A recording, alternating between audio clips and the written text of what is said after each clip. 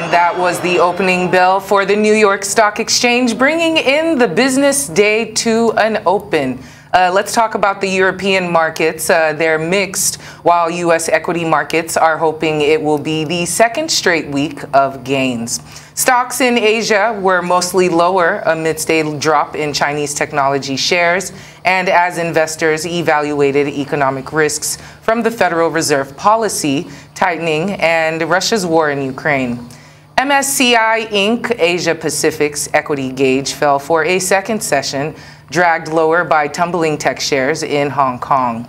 Oil also steadied after European Union leaders refrained from fresh steps to cut imports of Russian crude. Time now to join Arise business analyst Bode Ososanmi as we see the opening in the U.S. stock markets. Thank you for joining us this afternoon. Let's talk about geopolitics. Is it still all about the geopolitics? Well, I can see that Dow Jones is up 0.17%, which is a bit of a surprise, given that the market has been trying to tune out Ukraine-Russian crisis. Last week, we actually saw the best performance for a while, but many thought that was mainly an adjustment for the overreactions that we had seen weeks earlier. So it's interesting that we are seeing the markets looking somewhat up again. Nasdaq, however, is down 0.04%. S&P is up 0.14%. Dow Jones is up 0.18%. Strange that Nasdaq is much lower there, which of course suggests there's some rotation probably also going on. But you are right. It's more than just geopolitics. We got weak German IFO survey numbers that just came in. And if you look at those numbers, the IFO survey readings, it saw the IFO Business Climate Index slumping to 90.8 in March versus last month's 98.5. And the consensus estimates of 94.2 was also higher than what we had. The IFO Expectations Index, which indicates the projections for the next 6 months in Germany, also worsened to 85.1. But the hodgepodge of mostly geopolitics is still on, as headlines on Ukraine remains a very, very important catalyst. European leaders continue to meet over the Russia-Ukraine crisis. Joe Biden called for Russia's removal from the G20. China does not quite agree. EU leaders, including Olaf Scholz and Mario Draghi, are rejecting Putin's plans to require payment for gas in rubles, asking Moscow to honor payment. But Putin apparently is pushing back. We understand he has ordered Gazprom to accept payments only in rubles. So we'll see what happens.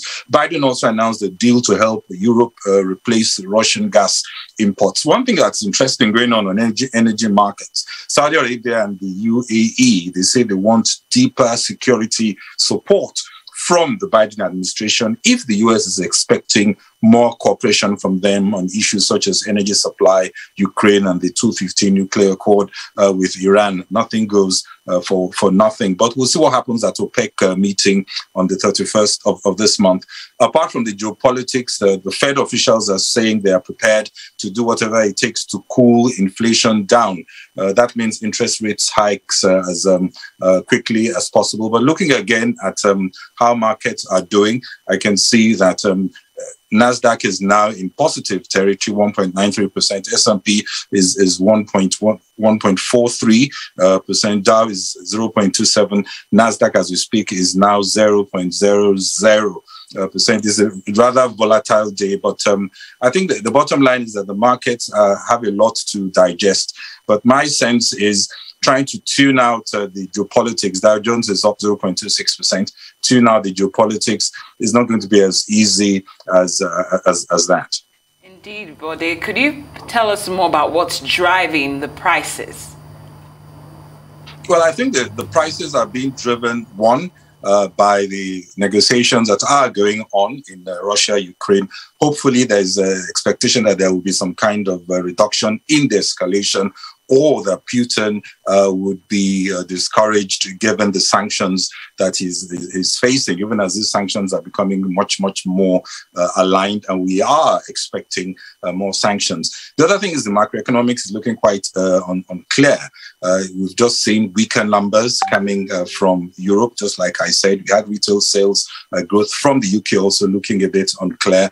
And the central banks are, of course, trying to move as quickly with the hiking of rates as they possibly can without causing a recession. So there's quite, I would say, confluence of things, a slew of activities going on. And that's why we're going to see a lot of volatility in this space. Well, Bode, we'll come to you in a minute, but we'll quickly take some more business stories.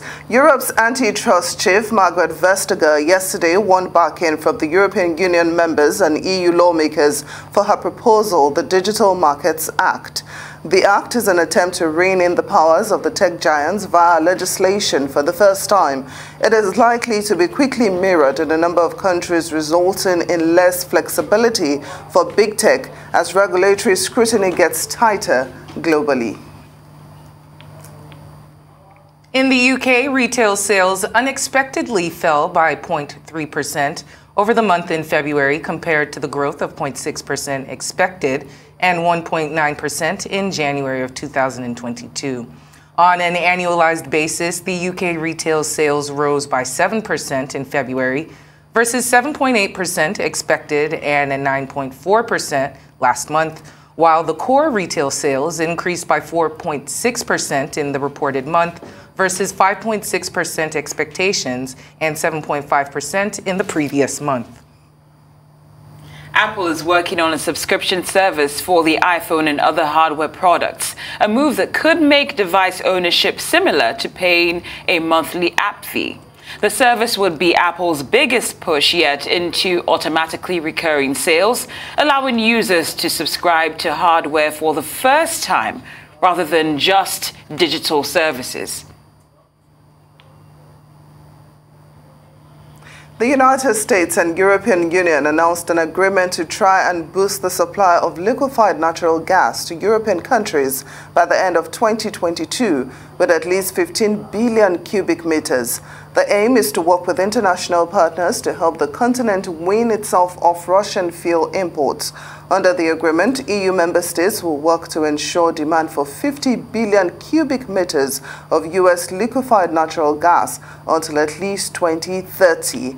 LNG imports from Russia stood at around 14 billion to 18 billion cubic meters annually in the past year. Arise business analyst Bode Ososanmi is still here with us, and is helping us answer some more of these questions we have. Okay, now speaking of the U.S. and their allies, are they doing all that they can to impose more sanctions? Well, they are trying to, but as we've been saying, it has been a bit difficult. Germany, Italy and France are making it clear that they can't have a sudden clampdown on Russian gas exports because that could risk triggering a recession. So a gradual diversifying of supplies is what we can expect. But there are other areas. For example, the EU is considering banning Russian shipping from its ports, and they're also favoring restricting road freight transport to and from Russia and Belarus. Some are also saying that it's possible to widen the range of banks affected by the decision to eject banks from the SWIFT messaging network. 7 banks have been ejected so far. Some say more lenders can be put in that group. The other thing, of course, is that there is a tougher crackdown that is being proposed on Russia's ability to use crypto assets to circumvent Western measures. And the other big question is, when will it be right to begin to go after helpers of Russia in a more aggressive way? That is extending sanctions beyond Russia to countries like India, China, that are seen to be indirectly or directly helping Russia to circumvent measures. So there are quite a lot of things they could still do. But like we know for sanctions, they have a way of having a multiplier effect. It will hit back also at some of these countries. And of course, a lot of the citizens, innocent citizens, are also going to be hurt. Thanks for that, Bode. We also saw retail sales just out this morning as critics continue to hit at Sunak's spring statement. What are your thoughts on the data? Well, just like I said, the data was weak, down 0.3%. According to the ONS's Office of National Statistics Deputy Director, Heather Borville, the drop was due to a decline in predominantly online trading, more consumers now going to restaurants, so there's less of retail food sales, and household goods and buying from stores also reported a marked decrease, even though clothing sales did well. My sense is that we are seeing cost of living escalating. Almost every household has received letters from the utilities warning that costs this year will be at least 70% higher than last year. So the appetite to spend on other things has been squeezed by these tighter budgets and affordability factors. Rishi Sunak, I think he did his best. Remember, the old mantra used to be, we didn't expect or plan for a pandemic. Now they're saying we are now dealing with the war we're not ready for, and the UK has the moral responsibility to support Ukraine, and that means bearing more costs. So although there is a windfall from the earlier months in the year, it's not clear whether that windfall would continue. And of course, they need more to be able to support Ukraine. Already, the Office for Budget Responsibility has said GDP growth is now going to be 3.8% in 2022, which is lower than what was initially planned. So the big challenge is that many of the factors like higher energy prices could actually linger for longer than expected, even as we don't know the trajectory or the full impact of this Russia-Ukraine crisis yet. So the £9 billion plan to help households pay increase in energy bills is a way of saying we can't spend all the fiscal windfall. And I think Rishi Sunak is right there. Some were happy, of course. 5 pence a litre of fuel duty cut, VAT relief, increased threshold for national insurance payments, income tax reduction of 1p out of 20p, but not taxing the North Sea oil and gas windfalls is something that didn't go down very well, and promising lower corporate taxes through this new planned review of taxation is still something that many are saying that the Conservatives are really favoring the big companies at the expense of the common citizen, especially as this NI, that's National Insurance Contribution, is still increasing. But the pressure is still on, and Rishi Sunak will certainly need to find more support levers for his autumn speech. And Apple moving more aggressively with a subscription model. Is this going to catch on as the new trend? Well, I'm looking at Apple shares now. It's down 0.07, or I would say just barely flat, 0.09, 0.10. In the red. But my sense is it makes sense if you're an Apple addict and you're an Apple loyalist and you regularly stay in the Apple system. This is a cheaper way of doing everything Apple. But if you are an occasional user, you have to look at the cost benefits. Of course, it depends on what the pricing of this subscription model is going to look like. I think for Apple, maybe it may just be the last straw that moves them elsewhere. But Apple is very smart. I think they are going to woo us in with a very low subscription price. And after enough product addiction, they will begin to raise the price levels. So we'll see what happens. But it does make sense.